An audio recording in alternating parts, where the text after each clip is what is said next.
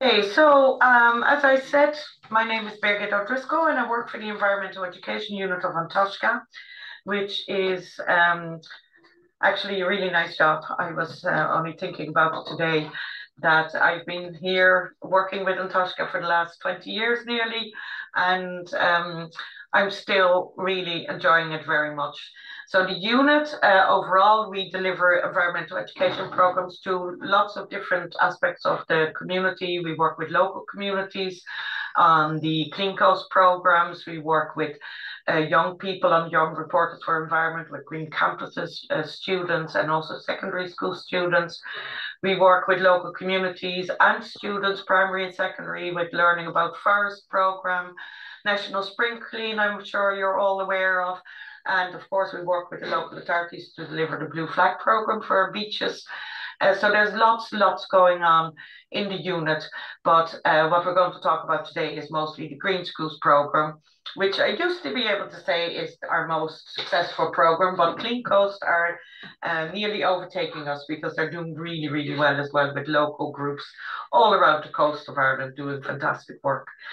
Um, so the Green Schools program, it's a partnership. Our most important partners are obviously the schools because it's you that are doing the work that is so important to all of us, um, and to support our environment. Ye are the most important people. And then secondly, as you just heard, Cleaner from Wexford County Council and local authorities are really important partners to us as well, because there is about 16 or 17 of us who are working on the Green Schools core program. We have lots of travel officers, as you might be aware, but they can only work on the travel team. So for all the other teams, there's only 16 of us. And as you will see in the next slide, there is more than 3,500 schools registered to the program.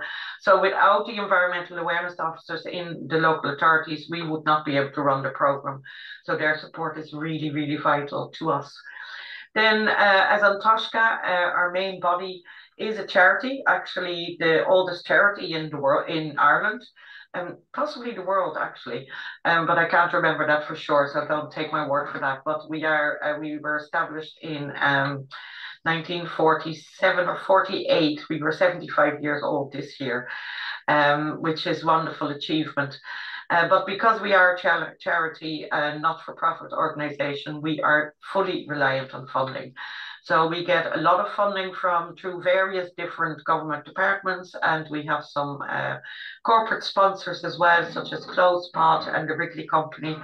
But Irish Aid are our main sponsors for the Global Citizenship Litter and Waste team for the last 15 years, and their support is really great for us to be able to run the program. So as I said already, over 89% of all the schools in Ireland are registered to the programme. We used to be able to say over 94, but there's changes, schools are amalgamating, and some schools drop off for various reasons, but then they re-engage again. Last year, we actually awarded 74 first green flags, so 74 schools that re-engaged with the program. And I was reading somewhere during the week on our system that we have about 94% of secondary schools working on the program now as well, which is really wonderful.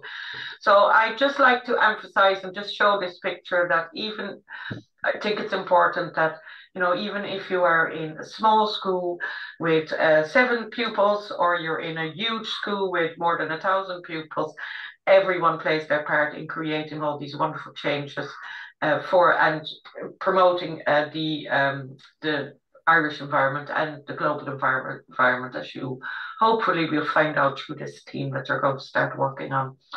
So here is some savings that we were able to establish from the application forms that you filled in, which I know everyone always complains about, and I can understand why, but it is really important to us that you fill these out, because as you heard, we are reliant on funding.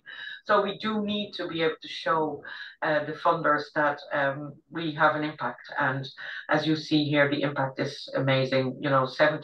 77% of students understanding ways how they can help biodiversity, which they mightn't even have heard the word biodiversity before, and growing food and learning about marine litter and what they can do, even if they're in inland school, about it. But for global citizenship, it's a lot about learning, increasing knowledge on what global citizenship education means, learning about the Sustainable Development Goals, and engaging with different countries as well through our Global Classrooms program, which I'll talk about a little bit more later on. So then we were able to establish a nice infographic on what the Global Citizenship team was up to last year. So you see 156,000, more than 156,000 students taking climate action. And that's only from the Global Citizenship Energy team, so which is amazing. 992 schools that were working on the global citizenships teams, increasing of knowledge by 35%. So it has been really, really successful, and we engaged over 15,000 students in our Global Goals Week last year, which I will speak about a little bit further later on as well, that will be open to all the schools as well.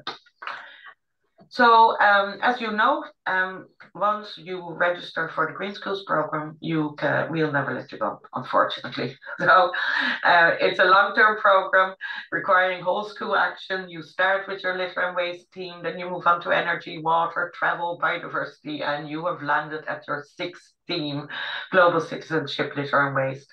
So basically how the Global Citizenship, Litter and Waste team came about was I was actually asked to create a standalone team on global citizenship education about 15 years ago now, I'd say, and started working away with that, and ended up, it's such a big fairy team, there's so many things that you can look into, that I ended up having a handbook that was about an inch thick and with loads and loads of suggestions, and I piloted it with 4 schools that were long-term schools of the program, and they basically did everything that was in the handbook. And I said, we can't go on like this, because we can't overload the schools with the work. The best thing about the Green Schools program is basically that you go according to the 7 steps, you work on it for 2 years. Some years you might do loads and loads for one of the steps, and other years you might do the minimal for each of the steps, but it's a continuous learning of new knowledge. So we felt that we couldn't keep loading the schools up with new teams. So with the global citizenship, we decided then to go back to previous teams, because teachers had been asking us to if they were able to go back to the previous teams. Our experience was generally that going into schools, if they started working on litter and waste, even if you came back 10 years later, it was still in place. And you will be surprised, even if you sit there now quavering in your boot saying, oh my goodness, we haven't kept up that litter and waste properly. You will be surprised, and pleasantly surprised, because it's very hard to go back to bad habits in the first place. So generally they were kept up. So we said, for long-term schools, they can go back to litter and waste, maybe, support the students that are new to the school, that have never done the litter and waste team, but add this global citizenship dimension to it, so that they can look into the problems, environmental problems, a little bit further, drawing on existing expertise. It should be a reduced workload, because the litter and waste team, generally, it only needs a little bit of tweaking, and you will be back up to where you were 10 years ago. And with this team as well, we really try to promote linking through the curriculum as much as possible, because citizenship education, especially in primary school, is literally in every year. It's addressed. So why global citizenship education? I changed this quote maybe every couple of years, but I'm back to the one that I started with, because I do actually think it's one of the most powerful ones, from Martin Luther King, who said, before you finished eating your breakfast in the morning, you've depended on more than half the world. Think about, where does your electricity come from to make sure that your battery on your phone is charged, in order for the phone to be able to ring the alarm so that you can wake up, which definitely with the changing weather, I have a few mornings now I've really needed the alarms, whereas in the summer I never need an alarm. What you're eating for your breakfast, you know, how we are connected to all the different areas of the globe and people in the globe. So I see people taking notes. You will get this presentation sent to you. So it'll be shared. Siobhan, have you got that ready to share in the chat? Yeah, yeah. So it will be shared in the chat, and you can download it from the chat towards the end. So we'll be looking at active citizenship, which is getting involved in your local communities and democracies at all levels, which you're already doing through your Green Schools work, because it needs to be whole school action. So even that alone is, you know, getting everyone in the school involved in some, even if it's in a small way, but making connections with Tidy Towns groups, which no doubt you've all done over the past couple of years, or any other local communities, putting things in the newsletters. That is all part of being an active citizen. And global citizenship, then it's more a moral understanding of our responsibilities and our rights in a global context. Because being a citizen of your country, there is laws that we have to abide by. So, you know, we are not allowed to litter on the street, even though we don't always get the fines that should be given out, but we are doing it and it's a law. On a global scale, it's not that clear cut. So it's basically a moral understanding of our responsibilities and our rights in a global context. So very interesting topics to look at. And I will give you some ideas in how you can look at this, even with the youngest children in the school. But it's about understanding that we all have equal rights, and, you know, basically we're not on a level playing field. And we should value diversity. So those are the things that you're going to be looking at. If we go a little bit deeper, then what is global citizenship education? It used to be referred to as development education. I don't know if any of you have ever done anything around development education. I'm sure you have. But in the last couple of years, they kind of changed the term to call it global citizenship education, because it's very strongly aligned to education for sustainable development. So development education was always kind of more focused towards the human side. And for me, global citizenship education means that you can also bring in the environmental side. So it addresses the root causes and the consequences of poverty, inequality, conflict, and environmental issues. And often poverty and environmental degradation go hand in hand. They're intrinsically linked. So it's about recognizing that we're all interconnected and dependent on people and places all around the world. And most importantly, that it's not a level playing field.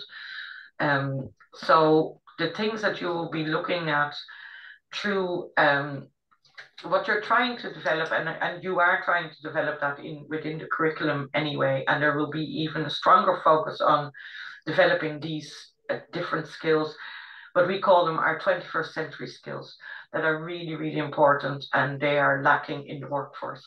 But it's about developing critical thinking skills, looking at real life problem solving, system thinking skills. So where is the root cause to, you know, that it's not the children's fault that, you know, there's environmental degradation if they buy a certain product that they see on the market. So it's all these topics that you see here: justice, rights, solidarity, sustainability, you will be addressing through the development of the 21st century skills, through, you know, some of the things that we are offering, but also through engaging maybe with some of the Global Classroom Project, or with the Global Goals Book Club, which I will talk about a little bit later. But these are all the skills that we are trying to address in all the materials that we are putting forward. So I think I went too far. No, I went back.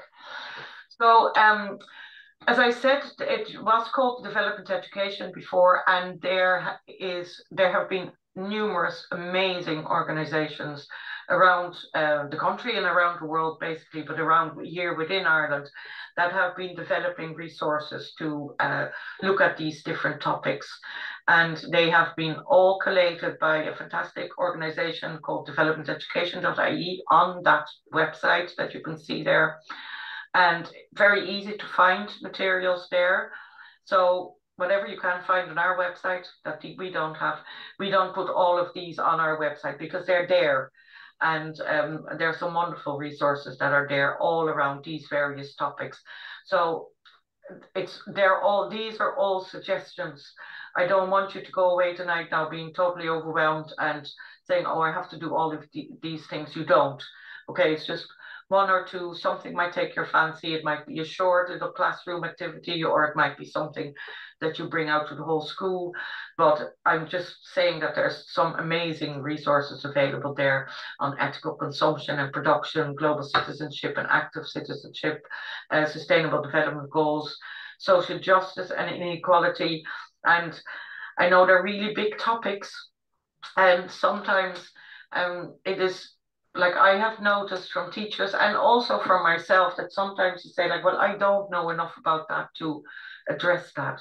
But what is so important in with all these very difficult and important topics is that we make it discussable, because children are aware of all these difficult problems that they are seeing all around them. So I'm going to take a little break because I saw Ella coming in. Ella? Hi Birgit, how are you? Hi, Hi Ella. everyone. Hi. So Ella is the Environmental Awareness Officer in Waterford, and I'm sure you'd like to say hello, would you? I'd love to. Good. I Just get to go. briefly, I Excellent. won't interrupt too much. I know when you're on a flow, it's nice to keep going. Just to say welcome to all the Waterford schools. I'm sure you're thrilled to have a chance to get back and have another look at litter and waste. It's probably developed an awful lot, particularly the waste side of things since you last tackled it. Um, if you need gloves, bags, litter pickers, um, we also do workshops on litter or waste. Um, so if you want to contact us for anything along the way, I will pop my details in the chat. We also have some good resources on our website on both fast fashion and Take Three for the Sea is a litter one. They're both teachers' resources. So please do take a look at them. But as I say, I'll pop my details in the chat if you want to get in touch for any reason. Please do. Thanks very much, Birgit. The Take Three, I'm delighted to hear that the Take Three for the Sea is still going, Ella. That's brilliant. Yeah, we get great feedback on that one because it covers so many topics, Yeah. from like single-use plastics to everything and anything really. Yeah, brilliant. Yeah, Yeah, it would be really relevant for this team as well. And it's nice that it's so local, it's community based and it's so local. And we're talking about the developing the 21st century skills. What is really important is tapping into children's own curiosity, what they're curious about. And if it's happening in their own locality, that is, really good. So, Ella, you might put the link to that in the chat as well, would you? I will do. I'll Yeah, brilliant. pop that in now. Thank Great. you. Thanks, Ella. Thanks a million. So yeah, guys, definitely look local as much as possible. And as I said earlier on, the environmental awareness officer around the country, they're invaluable support to the schools, really. And as you hear from Ella there now, you have all these local based projects that are going on. And it's lovely to be involved with a global project like Green Schools and Eco Schools. But again, for children, developing their own curiosity in their own areas is the best way to engage them on any of these topics. And it's very, very relevant. So, so then what we have been doing over the past couple of years is we have been framing all of our work around the Sustainable Development Goals. Now, the Sustainable Development Goals are not the be all and end all, but we were very impressed. They came out of as a direct result from the Millennium Development Goals that started in 2000 and lasted until 2015. And it were delegations from Kenya and Ireland who actually gathered groups together to come up with these goals, these 17 goals for sustainable development. And what really caught me about this one is when I did my environmental science degree in college, a very long time ago, I don't even know when, but we were really taught about how the environment and poverty and zero hunger were all so intrinsically linked. And from the Millennium Development Goals, I felt that it was very much focused on the human aspect only, which was great as well. But I always felt there was something lacking. So these came out in 2015, agreed by nearly every world leader, which is brilliant. You might say, oh, it's only lip service, but it's not, because it's something that has been written down, that they have said they agree. So if you have great communities, they can constantly go back to them and say, listen, you're not doing enough there. And I know I am part of the SDG stakeholder forum that we attend every year, and we always do that to the government. And there is progress being made all the time. So we were delighted then this year to be selected as one of Ireland's SDG champions for 23-24. So we're definitely doing more and more promotion and advocating of the SDG this year, and acting hopefully as a good practice example on how other organizations can contribute. So we hope to get your help in this year. So I'm going to skip this one because I don't want to be running late. So implementing the program.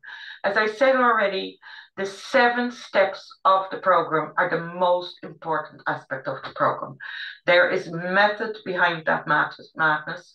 The 7 steps are based on environmental management and auditing system that has been in use in industry. I think I can nearly say 40 years at least at this stage. And it's about not just having top-down approach to creating change, but having a whole organization approach to taking change. So every view on the table is taken into account, no matter whether it's the person who stands on the what you call it when they would have to do things on a line. Like, I can't remember the name of it, but I'm sure you know what I mean. It's been a long day, everyone. But with the CEO of a company, they all speak together, cleaners. And that is what we ask you to do with the Green Schools Committee as well.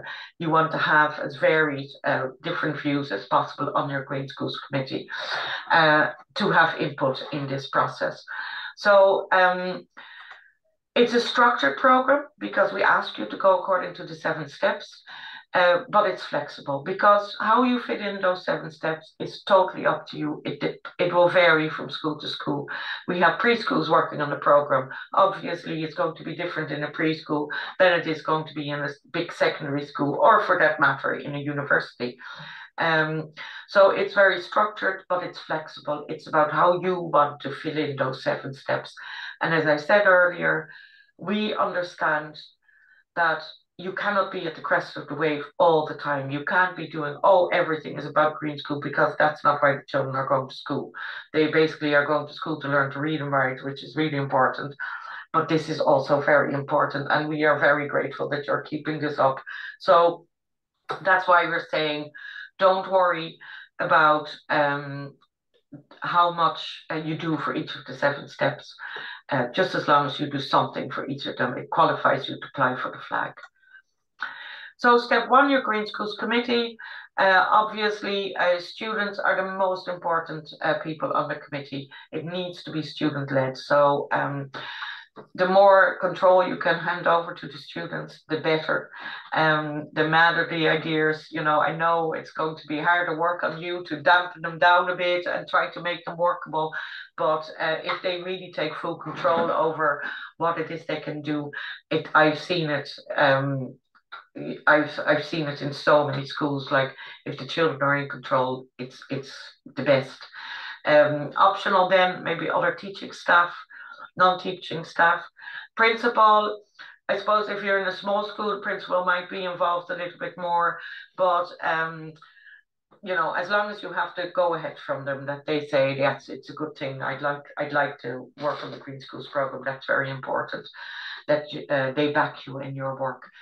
Caretakers, very important on the program, especially if you're working on litter and waste or energy or water, and they know what is going on.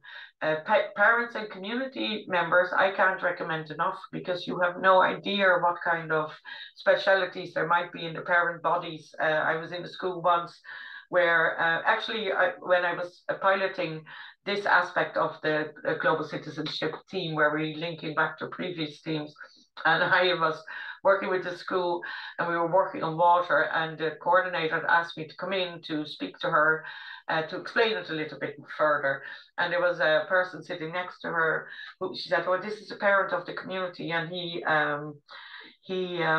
he's also part of the Green Schools Committee." And I said, "Great." So he started asking me very probing questions like, "Oh, and how are you going to measure this? And what are you going to measure that?" And I was going to go, well, I did know all the answers, but it turned out he was an environmental, he worked for an environmental, he was an environmental officer for some kind of protection agency. Well, he wasn't working with the EPA, but it was some other company. So he knew what he was talking about. But he was wonderful. He supported that teacher so much throughout the year. He did workshops with the kids. He's explained things to the kids. Actually, I had him a couple of years on my teacher training summer course to give lectures because he was so good. So definitely don't forget about that aspect, that you might have some fabulous parents in the school who could support.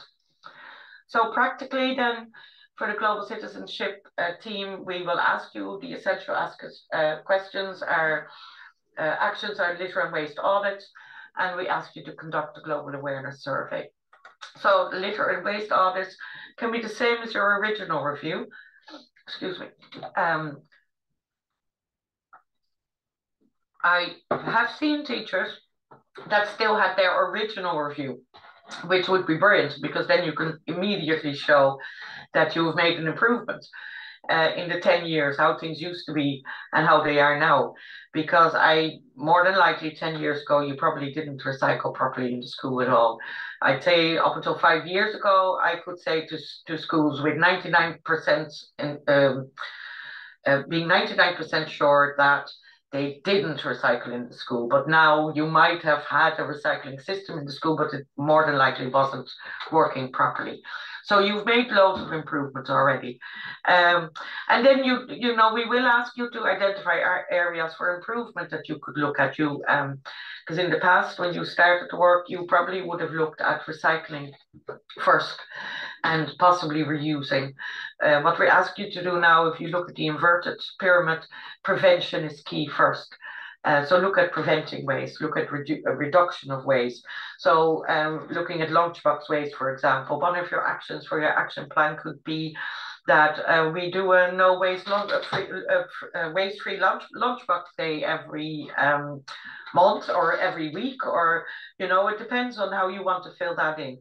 But it creates lots of awareness about the packaging that's around our food, not just with the students, but at home as well, because the students will go home and say, "No, ma'am, we can't have any packaging around the food." So, very simple action, easy to do, but it prevents waste. So that's a good one. You can look at food waste disposal. Children might do a little research around food waste disposal, and they will find that at least 1/3 of the waste that 1/3 of the food that we buy in our grocery shopping every week is actually wasted. And what kind of things can we do to reduce that waste? Other classes could probably look at electronic waste disposal. That's a huge problem as well, where you're immediately addressing the global dimension as well, because a lot of the electronic waste still ends up in developing countries. And the reason why it ends up in developing countries is because they want the waste, because they know that there is, very precious metals in there that they can resell, but it's just the conditions under which they extract these precious metals is very, very dangerous and really bad for their health. So, and all that information is very readily available for children to find out. So then the second one, the essential action we ask you to do is do the global awareness survey. So there's 9 questions. You only have to do it with a representative sample of the school. So in primary, I wouldn't go lower than 4th class, because the questions that are asked, like, you know, the younger children mightn't be able to answer it. It really is, if we have any secondary schools here, 15% of the school population in secondary school is plenty, okay? And statistically, that would be viable to draw some conclusions. It really is about gauging existing awareness levels of different issues related to the global citizenship. So we ask questions, for example, can you name a locally grown seasonal fruit or vegetable that is available now? You know, that will give you an indication whether children understand about our food miles, where does our food come from, you know, how important is it to buy local food that is in season, why is it important, you know, or there's another question about fair trade, for example. So why should we buy fair trade? So it gives you an indication of what level of knowledge children might have surrounding these issues. Can you give an example of a way that you're connected with people from the global south, Africa, Asia, or South America? Do they understand that we're all so connected? So we then ask you just to pick one of those questions, one of those topics to raise awareness on, okay? So if you find that you'd like to, you might live in a farming community and you might decide that you want to raise awareness about local grown food that is in season. You know, that'd be a lovely one. A farmer might come in and tell them about how he grows food. And so, you know, really lovely links that you can make with the local community. You might find that fair trade knowledge is really low, so easy to raise awareness about fair trade, even with the youngest one. I had a school here in my town that I was going in for a renewal visit the following day, and I was walking around the local supermarket, and there were kids running around, really young kids running around. Oh, here's one, here's one, here's one. And I was wondering what they were doing, because it was that school's uniform. I recognized it. And they were picking out all the fair trade products that were on the shelf. So I went in the following day and said, well, you've passed already. You're doing fantastic work. So, you know, it's so easy in some instances to raise awareness about certain issues.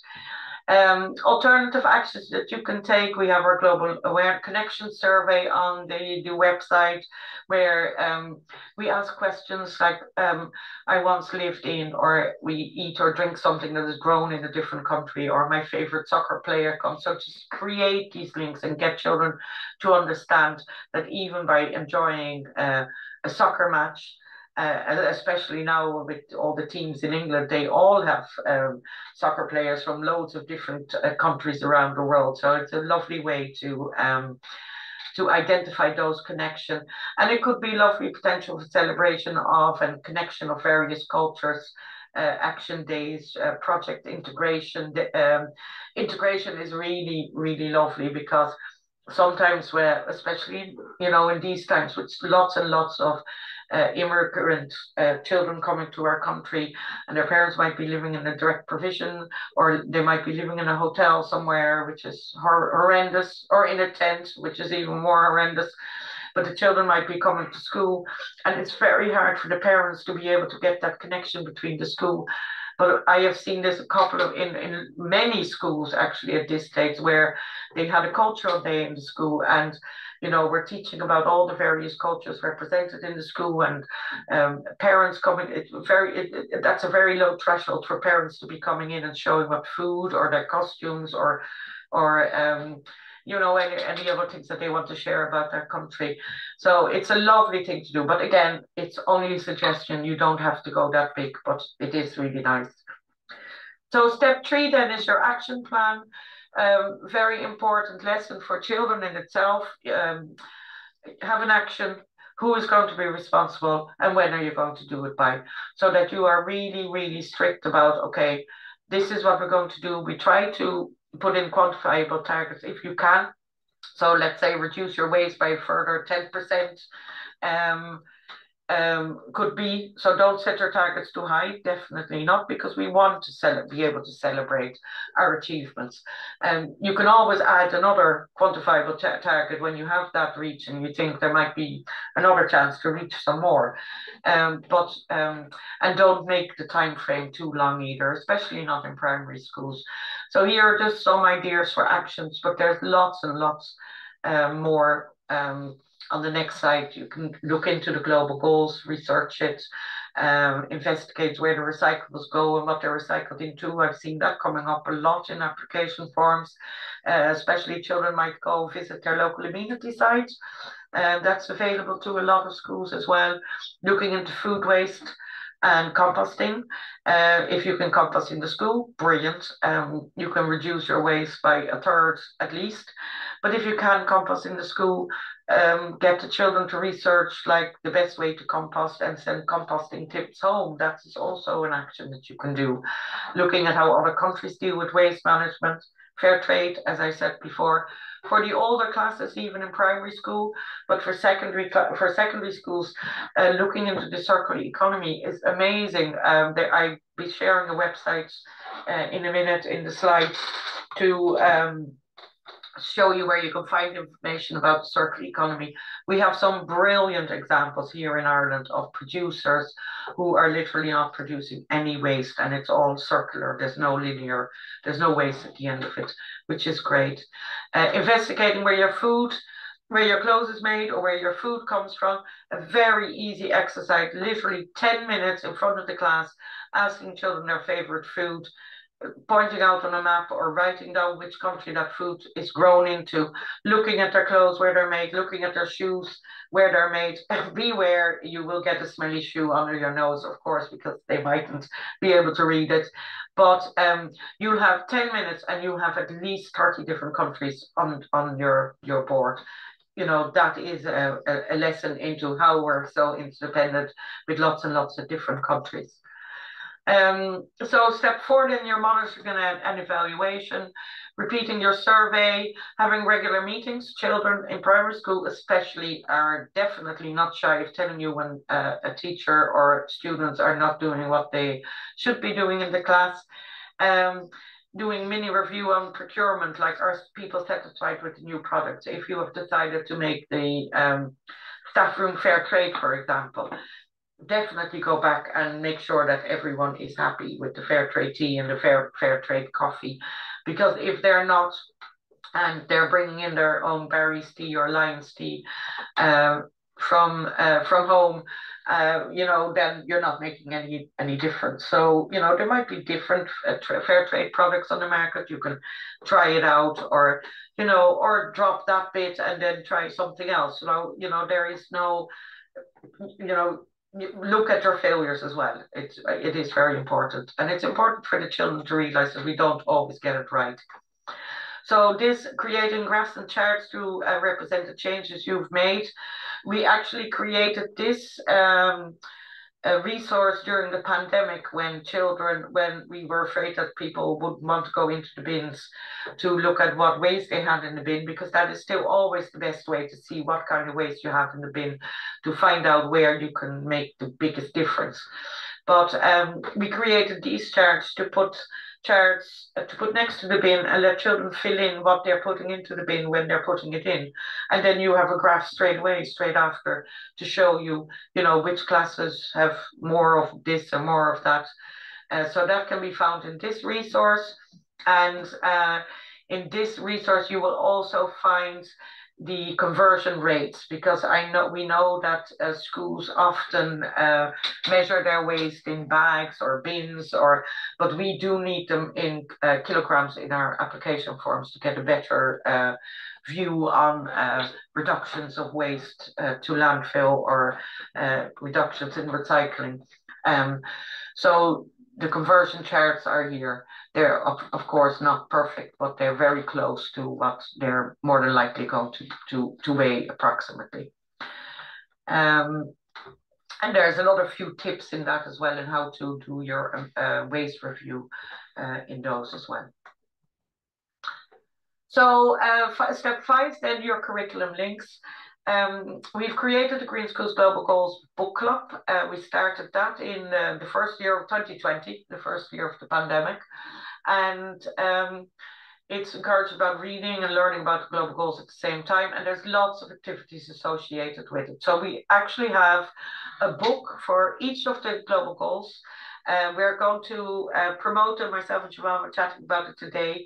We're going to be promoting them again, and there's going to be new content this year as well, which is going to be very exciting content, actually. Sounds like really nice ideas. And so it's a lovely way to engage and learn about the Sustainable Development Goals. There is book readings for younger classes, for junior and senior infants. It's all on the book club page. You can click on one of the global goals. Lots of lovely activities associated with it. Don't have to do them all. You can do one, or you can do two, or you can just do the reading. It's up to you, but it's a lovely way to learn about the Sustainable Development Goals. Then at Christmas time, we will have a global Advent calendar, which will be great fun as well. And the Our World Irish Aid Award. I know a lot of primary schools are contributing to that as well. So if you're doing something for these awards, make it part of your Green Schools program. Don't do them in separation. If you know one class is doing something for this, it's part of Green Schools, okay? And then, all the other links to all the different resources that are available. World Mapper is a lovely look where they create different sizes of the world and different views of the world depending on what you put in. So you might put in which countries have release more greenhouse gases. You will see the whole developed world like us and America blown up to proportion, and then you might see who is most affected by climate change, and then of course you'll see the lesser developed country blown up. Lots and lots of different things to see on that map. It's a lovely way to look at the world. So step 6, informing and involving the whole school and the wider community. Of course, within the school, your notice board is important. What I said earlier on, linked to the curriculum as well, what is really good if you were able to chat to all the other teachers in the school, maybe during an overall meeting, just tell them what the team that you're working on for Green Schools is about, and ask them what they are already planning that is going on in their class that might suit with what you're doing for Green Schools. So we don't have to reinvent the wheel at all. It can be something that is happening in the school already. It's all for the same cause, which is, saving the environment and making sure that there's no poverty and no hunger in the world, and that we're all living on a good planet. So if you were to do that, you can give those classes then an opportunity to showcase their work on the Green Schools notice board, which would be really nice. Other things that you can put on the Green Schools notice board, your information on fair trade, other eco labels. For the older classes, maybe you want to say, okay, let's invite an MEP if you have an MEP in your locality. They're always happy if they have the time, they will come and speak to you, because what the kids are doing in Green Schools, they're doing in the European Parliament as well, which is really fantastic. So that's really nice. Use your local newspapers, magazines, local newsletters, writing different articles. If you write the article, send in a picture. If a 6th class student, 5th class students writes the article with a bit of help and puts in a picture, most local newsletters will be delighted to print it, even local newspapers. So make use of that. So then as you're informing and involving, of course, you need to have a whole school day of action. And that can be anything. It can be as big or as small as you want it to be as well. So there's a few ideas here that you can look at. I mentioned the cultural days already. You could link in with a UN International Day, link in with things that we are doing, like we are running the Advent Calendar, Global Goals Advent Calendar again in, I think, starting on the 27th of November, if I have it right. And if you get the whole school possibly to engage with that, it's on the 30th of November we're starting. You could get the whole school to engage with that. That could be a day of action. one of those days, or you might want to pick one goal that you would do something on. So, use our support as well. Linking in with UN International Days, I've said before, World Water Day, 22nd of March, we always have at least 3 events around the country that you could participate in, but you could organize your own one as well. Climate Action Week is coming up on the 16th of October to the 22nd. We've just had Sustainable Development, the SDG Week from the 18th of September till the 22nd of September. And we're running a slogan competition, which I will come to later as well, which will run until the 22nd of October. The 20th of October is the deadline for submissions on that. So that could be enough to start. Can I jump in? There's a question in the chat for you. Yeah. Do you want it now, or do you want to wait till the end? No, go on, shoot it. Okay, so it's from Emily, and she just says, "Hi, this is my first year in the green flag role. My school is preparing for the global citizenship flag. Do I apply for the assessment in the spring of 2025? Emily, is this your first year working on this theme, is it?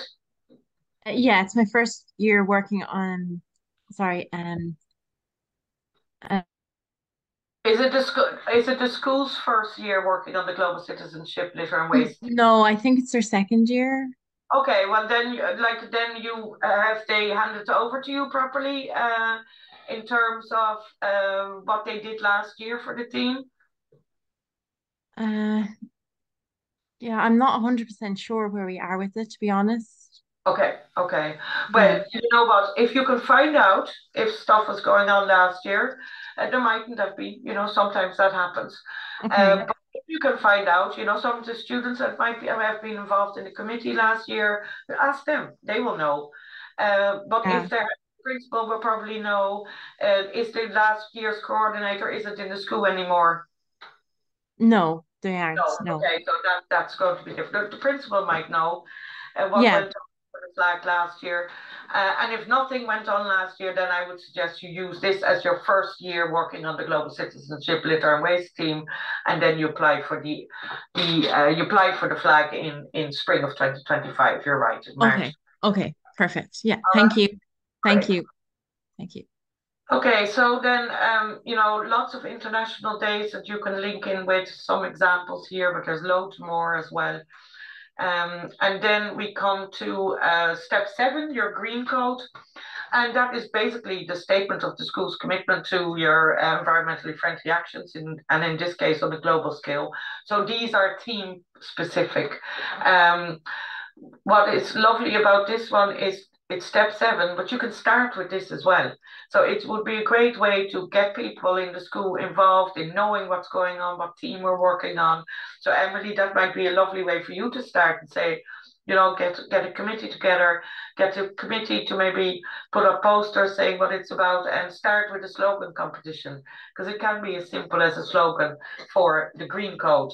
And then, maybe the SDG week slogan competition, you could throw it in for that one as well. It would be lovely. So you have to do 2 things at the same time. But for this team, you can also, if you really wanted to look at global citizenship and citizenship in general, you could get the Green Schools Committee over the year to write a green policy for the school, and get the Green Schools Committee to say, okay, this is what we do in our school, and ask them, get it passed by the Board of Management, by the principal, and get it printed in the homework journal. That would be a great lesson about policy writing and how important it is to have things in written down and on policy, to say, listen, this is the policy of the school, this is what we need to do. But again, you can make this as big or as small as you want it to be. Great, thank you. So the support for the global citizenship teams, then Global Goals Week's competition is still running. I should change that day. I think it was just too early, but it's because we are SDG champions, and it's the Government of Ireland. They are running this early, so we have no choice but to do it this early, even though I said it's not. It's really difficult to engage schools this early in the school year because you're all so busy. The Global Classrooms Project workshops will come up later on as well.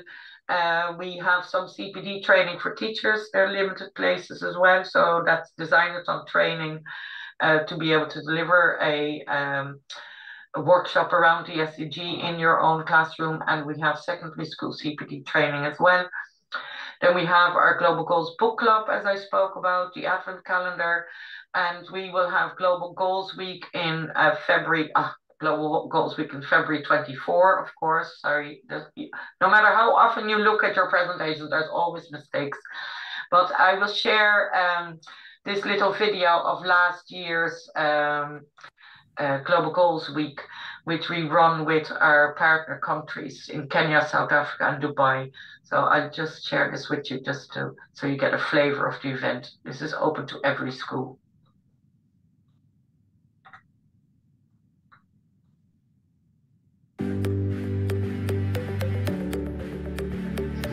Good morning, everyone. Hi, my name is Jessica. The reason we're speaking to you is because we are United Nations Youth Delegates. To show some of the cool things that we got to do when we were in New York. Because one of my biggest passions is swimming and swimming in the ocean, and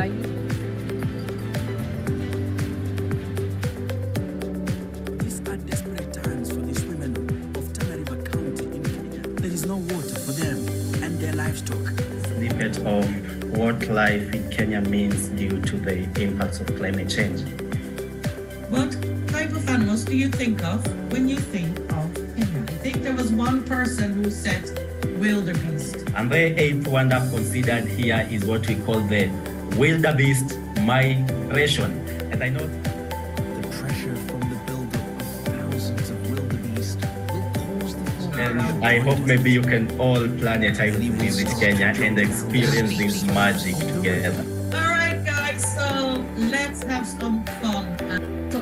Ireland is where we bring in water generator. So basically, it can generate water out of basically thin air. So yeah, so I think the rain making would be a good solution for us. Yes, my name is Milton. There's so much plastic in the river. It's so sad to see. UAE, they've banned plastic bags. In Muracross National School, so in our school, we're trying to reduce the lack of plastic that we're using. Like investors can invest in the cloud seeding in Kenya. Bye. Okay. Bye.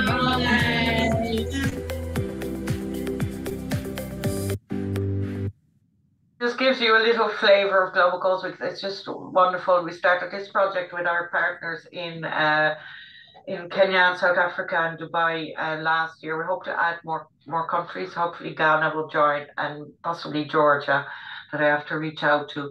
But it's a really lovely thing to do. So this is the slogan competition, and I know that Siobhan is putting in a link to the form. Now in the chat, so make sure you take that. It's open to everyone, and we're giving away 5 packs of the Global Goals books as a prize, and within each book then there is a QR code that links directly to all the activities.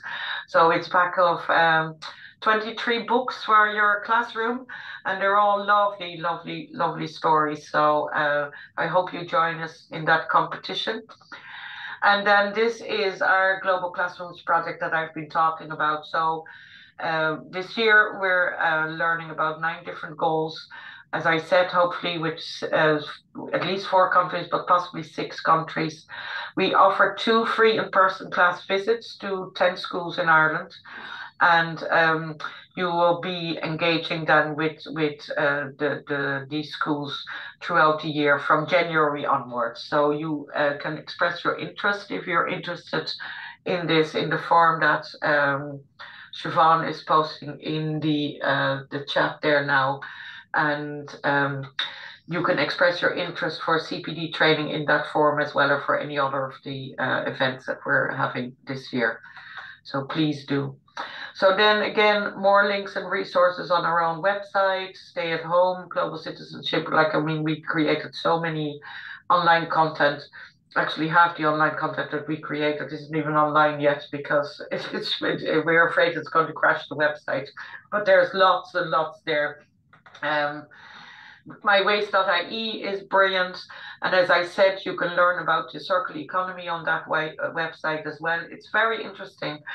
We were surprised. We did a bunch of with about 27 teachers on CPD last year on climate change and the circular economy training, and we were amazed with how few people that had actually heard of this circular economy.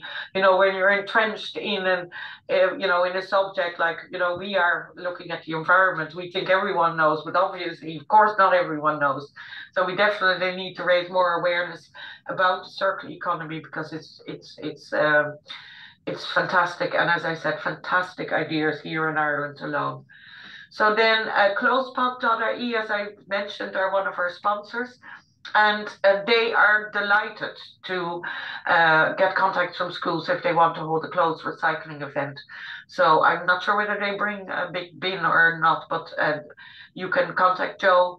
There's his number, you can look at the website. But I think his number or his email was probably the best one to reach him.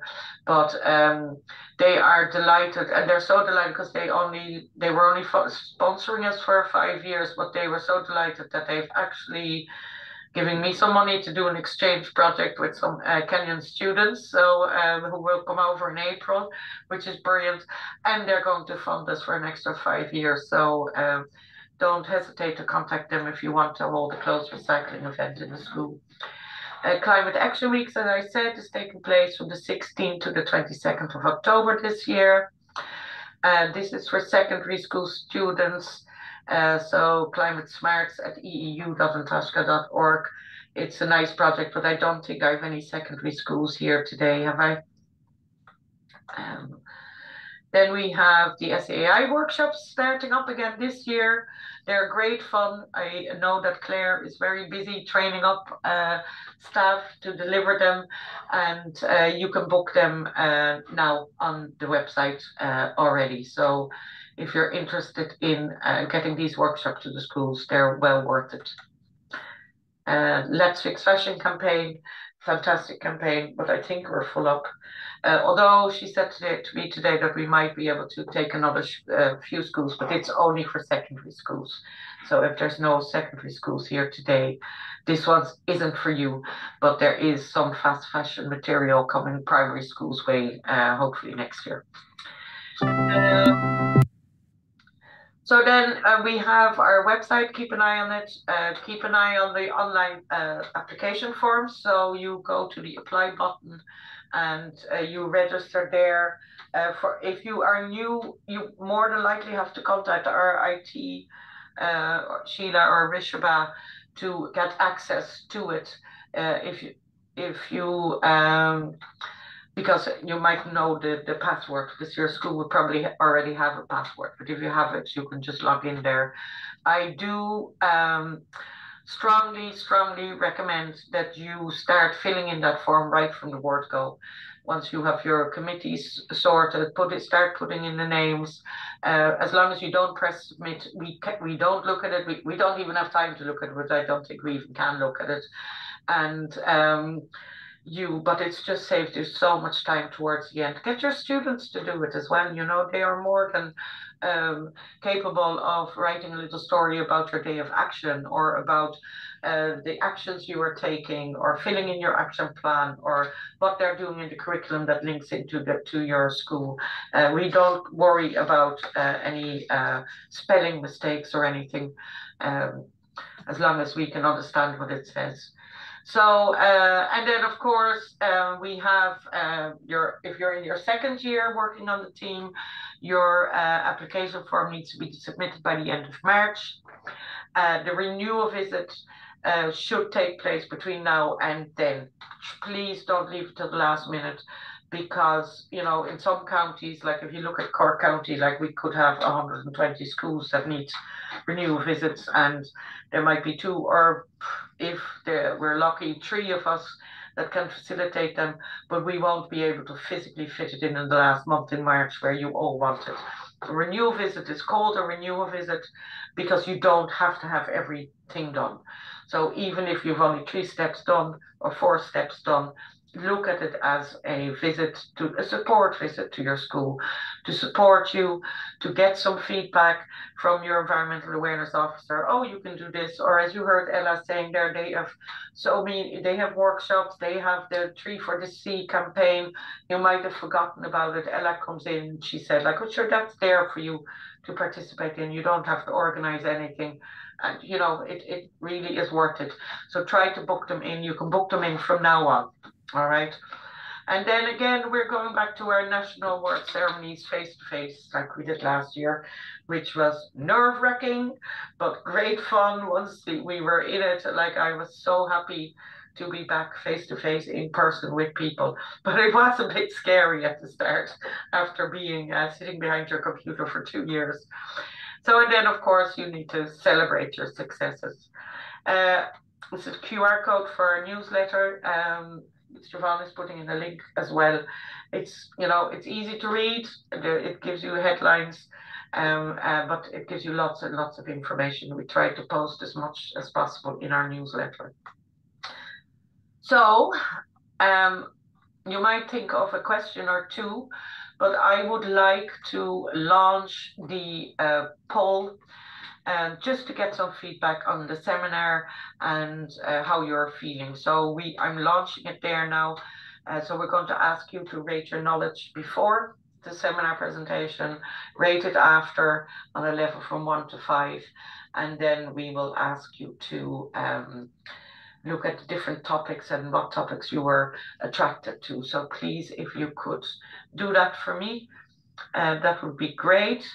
And in the meantime, I will share the contact details of the Environmental Awareness Officer with you.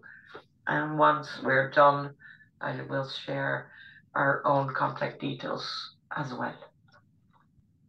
Thank you very much.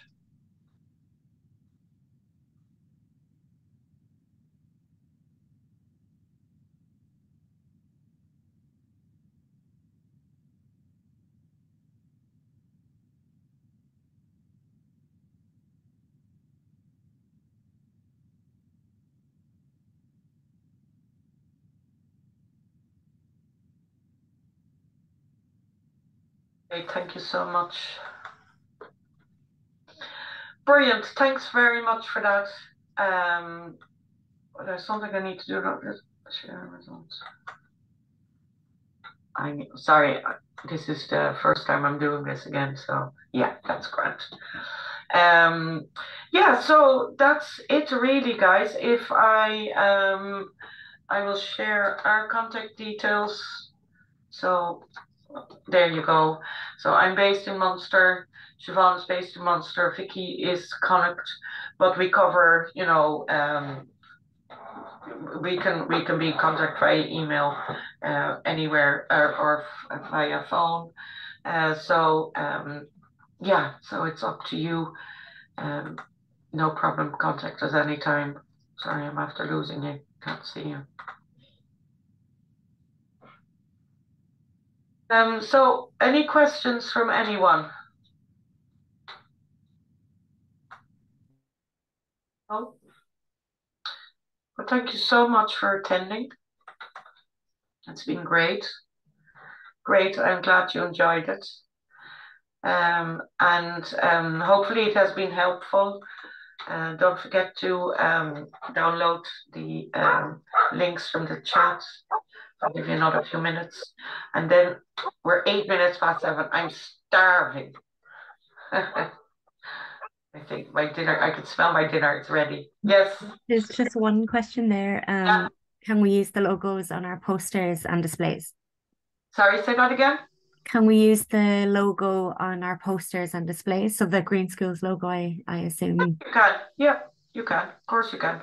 Great. You're Green Schools. You're part of the family. Cool. Hey guys, so thank you so much for attending. It was brilliant to see you all.